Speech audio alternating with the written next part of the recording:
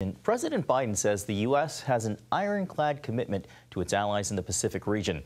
The president making his remarks at the first ever trilateral summit with Japanese Prime Minister Fumio Kishida and Philippine President Ferdinand Marcos Jr. The meeting coming amid growing concern about China's provocative actions in the region and after joint naval exercises in the South China Sea. Lucille Talusan brings us that story.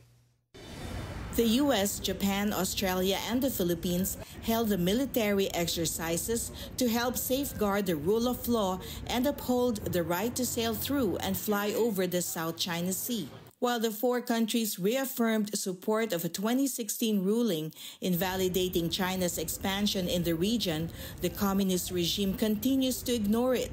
Since starting with mere fishermen's sheds in 2013, China has built 7 artificial islands complete with buildings, military installations, and airstrips inside the Philippines' exclusive economic zone. During that time, Chinese Coast Guard and militia have taken aggressive action against Filipino Coast Guard ships and fishermen.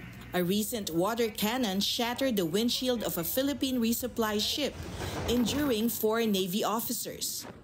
At the Day of Valor commemoration of war heroes, Philippine President Ferdinand Marcos Jr. condemned China's violence and urged Filipinos to be brave. Some portend clear and present threats to our sovereign rights and in fact have already caused physical harm to our people. Marcos added, "Let us not allow ourselves to be oppressed in our own sovereign land. Let us remain united and patriotic."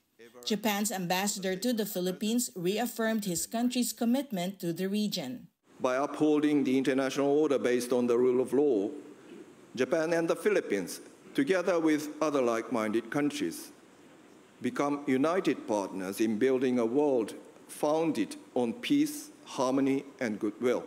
During the U.S.-led naval exercises, China sent out air and sea patrols into the South China Sea. Security analyst Dr. Romel Banlawi told CBN News that increased U.S. military presence in the area puts the Philippines in a difficult situation. The problem is, if you involve great powers in our position in the West Philippine Sea, you are changing the discourse of the South China Sea from territorial disputes to great power competition. And that's more difficult to manage. So for me, it's raising the risk of armed conflict in the South China Sea. According to one White House advisor, this historic trilateral summit of Japan, the Philippines, and the U.S.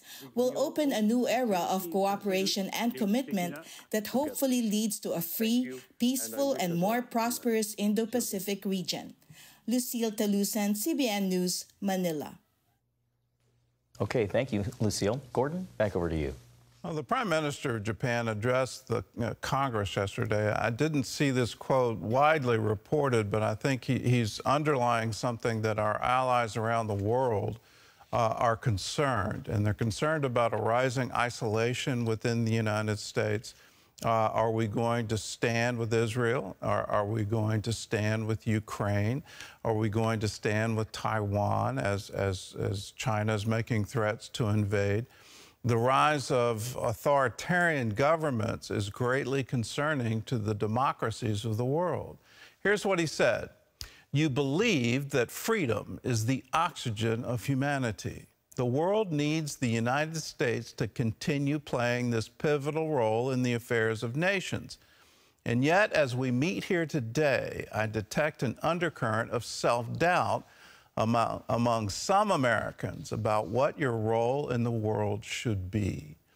We should never project that we have self-doubt, that we don't believe in freedom, and we don't believe in the democratic ideals that founded this nation, that we have democracies, we defend the right of people to elect their own governments.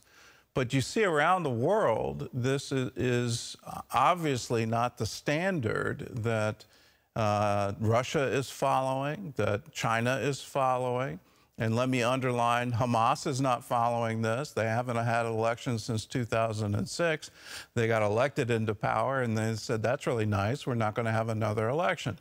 The same thing in the Palestinian Authority. They haven't had a free election there in a long time.